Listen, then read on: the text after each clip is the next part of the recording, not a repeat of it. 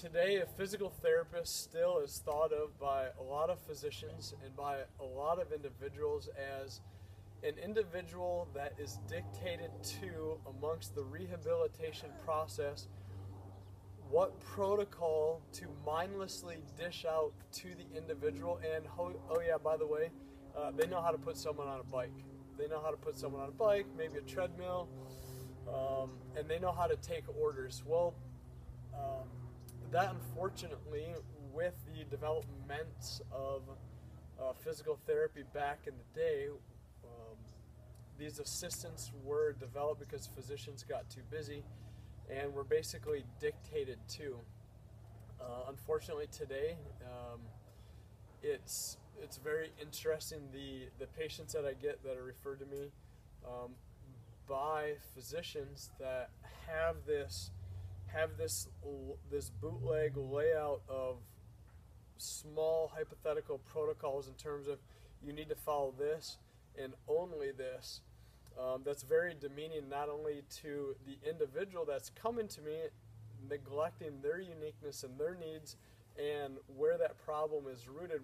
We completely miss the boat with a thought process mandated like that, but it's very, very demeaning to me as a clinician as well, because from an orthopedic surgeon standpoint, orthopedic surgeon, how would you like me to send patients to you and tell you what type of procedure, surgical intervention needs to be performed? Because that's basically what it means. If we're to flip the table, I tell you what to do in terms of surgical intervention, wound care, etc., not vice versa. So we need to do a better job of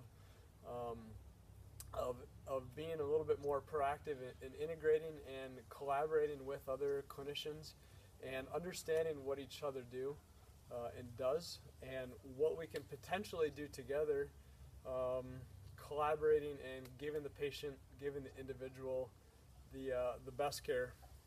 Physical therapist develops hypotheses based on subjectively what we're gathering, being able to differentiate, hey, with our differential diagnosis approach, is this person appropriate for me to be able to treat, or is there some other form of pathological thing beyond this musculoskeletal, neuromuscular systems going on that I need to get another team of individuals involved with?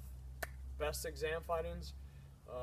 We are the ultimate pursuers, creators, facilitators in creating, implementing best exam findings to find the rehab diagnosis, but we 100% in terms of getting to the root of the problem and going after the root that's been dug and laid down in the ground, pulling that up to alleviate the symptoms that are going on. We need to be the best at that. We need to be the best experts when it comes to the physiological characteristics involved in the tissue healing process, and 100% you need to know what and how your interventions are going to be doing with regards to facilitating the healing process in a positive way. Physical therapists can provide you the quickest means of getting the best, quickest care, rather than letting this travel down the road months and weeks, which I unfortunately have had with regards to patients experiencing not getting the best care, being led around by a lot of other clinicians that are not getting to the root of the problem and that are not listening. We need to listen to the patient. The physical therapist today cares about the patient, the client's story. They care about why you're here, what ultimately created the fact that brings them to you, and what's making their symptoms better and worse, so that we as physical therapists can maximize your genetic potential, can educate you with regards to the healthcare process, and get you back on your feet and doing the things that you were previously doing occupationally and recreationally. And by being the best expert, most knowledgeable expert in the biomechanical sciences today, will prepare a diligently customized plan for what your needs are. Check out a physical therapist. To do so, I would highly recommend checking out grayinstitute.net. Gray spelled with Gray. Find an applied functional scientist that is a physical therapist in your area today.